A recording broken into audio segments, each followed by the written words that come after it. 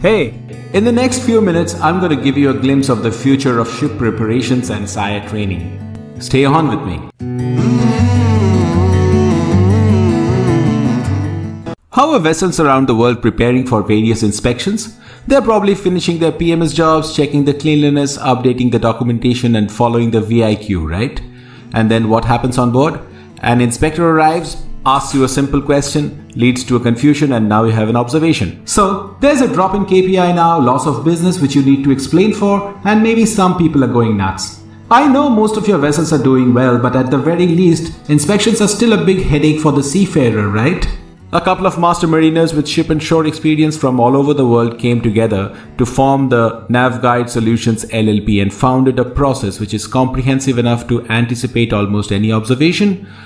One which can replace checklists with something better finally, reduce preparation time to keep vessels inspection ready, and most importantly, give your juniors the vision of an inspector. And we are talking about any inspection here, whether it's a SIRE, annual, port state, flag state. This is one process to make the vessel inspection ready. Right about now, you'll be asking me these questions. Are you giving me a bunch of checklists again? What problem are you solving? Why are you reinventing the wheel? What is different? Let me explain that. Well, we tried to bridge a few gaps first. Just like the VIQ, our checklists are mostly divided by topics, which means a certain question might include documentation checks, physical checks, training, etc. This arrangement makes it difficult to follow because that's not how you go around on board. Instead of looking at the entire ship like a VIQ does, we divided her into zones. The ship was divided into 16 physical zones such as the forecastle, accommodation, bridge, etc. with a set of checks devised for each zone. Documentation was also divided into zones based on the person in charge. So the concept is, when you take a round of a certain area, for example the pump room, you're going to check only what can be physically checked over there. You're not going to confuse it with the pump room documentation, which will come under the documentation section. We then divided the checks time-wise. In each zone, what you need to check can be broadly divided into 3 categories. There are things you need to check once and for all, for example the lead of the SBM stopper or the bead weld on your bits. You can just check them once and they're going to be there. Before arrival, you need to verify a few things, for example the extinguisher should be signed, the pressure of the VA bottles, etc. And on the day of arrival there are a few things to check as well. For example, on tankers the VHF should be on 1 watt, lifebuoy should be next to the gangway, your guys must carry the gas meters. This approach reduces your preparation time because you're getting rid of the one-time checks beforehand.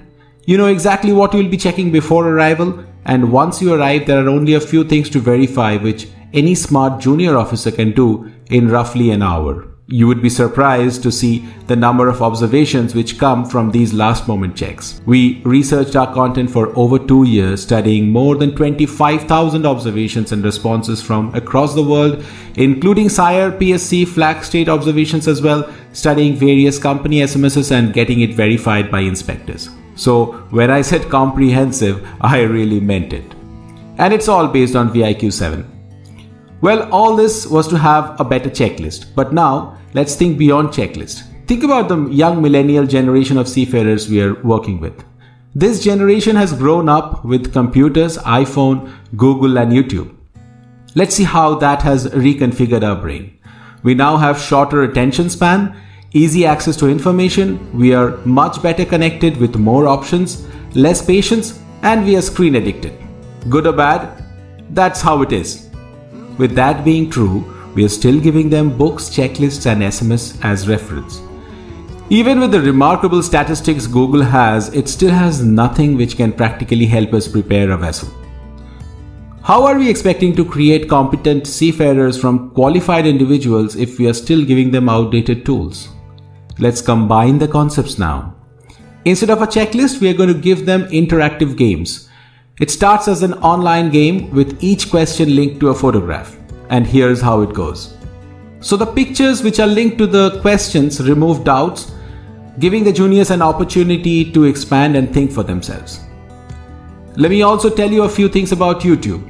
It's the second largest search engine in the world after Google, and most of the people here are trying to find out how to do something. One more thing. The average attention span of a YouTube viewer is 4.5 minutes only. Any video more than that will start to lose interest of the viewer. Think of this. If I forwarded you a video which is more than 20 minutes long, would you be patient enough to watch it? I give you the world's first virtual tour guide for vessel inspections. We already had checklists which were divided zone-wise, and now each checklist has been converted into a short video. Here's how it goes. We're going to go for a round of the steering flat. It's going to take just 4 minutes. Entering the steering flat, check the door is in order. Any elevation changes are highlighted. There should be required signages put up in the door. This is the emergency escape trunk between the two doors of the steering flat. The manila rope is in good condition. Blocks are okay. Illumination is satisfactory. This is the second door entering the steering flat now. Check the condition of this door as well. The door closer on both the doors should be... So the 12 zones were divided into 43 videos, all between 2 to 6 minutes long, giving an average of 4.5 minutes, which is the average attention span of the viewer today. Well, the videos can completely replace checklists eventually. They give you a visual feedback of not only what to do, but also how to do it, which a checklist cannot. They teach you an inspection pattern, as in how to go about in a certain area while picking up non-compliances just as an inspector does. They hit the mindset of the millennial who is freakishly screen savvy, and they tell you how fast a certain area can be inspected if you know what you're looking for. And you can use all of this online or offline depending on whether or not you have an internet connection on board. What else?